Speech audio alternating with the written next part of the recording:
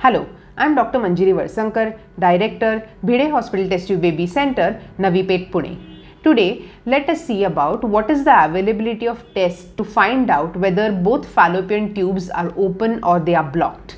Now, whenever a lady cannot conceive naturally, she comes to us. So whenever a lady comes to us, the first and foremost, we get her sonography test done, her hormonal blood investigations are done to find out her reproductive capacity, and apart from that, after the 5th day of the menstrual cycle, between day 6 to day 10, a specialized X-ray is advised to know the status of her fallopian tubes. For a natural pregnancy for conception, we know that the egg has to ovulate, the sperms have to be great, but for mating of these two gametes, the tubes have to be open. So there are three major tests which are available to ascertain the patency of both-sided fallopian tubes. First and foremost, a general transvaginal sonography will not tell you whether the tubes are open or not. Specialized X-ray called as hysterosalpingography or HSG X-ray is advised, which is to be done between day 6 to day 10 of the menstrual cycle in all X-ray digital clinics.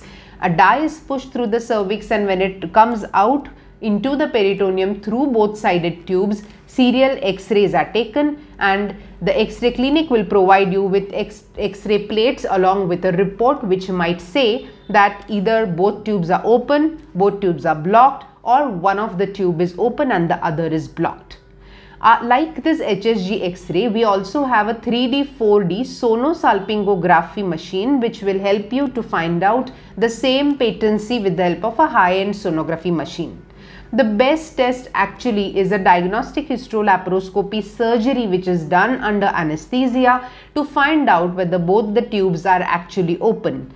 The dye is pushed through the cervix, and once it comes out of the peritoneum, then we know it actually with the help of a laparoscope which is inserted inside the abdomen.